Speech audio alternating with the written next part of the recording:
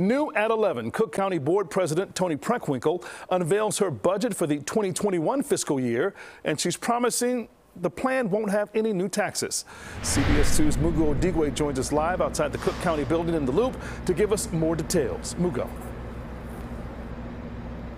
Ryan, the budget address is going on right now. We know it's a $6.9 billion plan. No new taxes, but existing taxes will go up. She says there'll also be some layoffs. But here are some of the other things in this budget plan. The county will reduce overall employee headcount by 254 positions. That also means eliminating 659 vacant full-time positions. The county's health and hospital system will see 130 layoffs. Remember, earlier this year, Preckwinkle said the county's budget was $410 billion short, the largest deficit in a decade.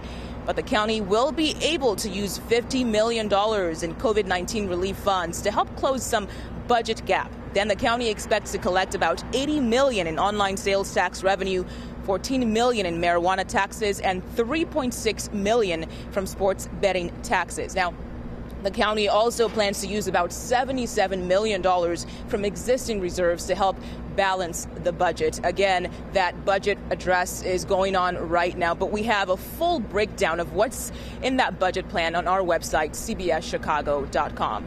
We're live in the Loop. Mugo Odigwe, CBS 2 News.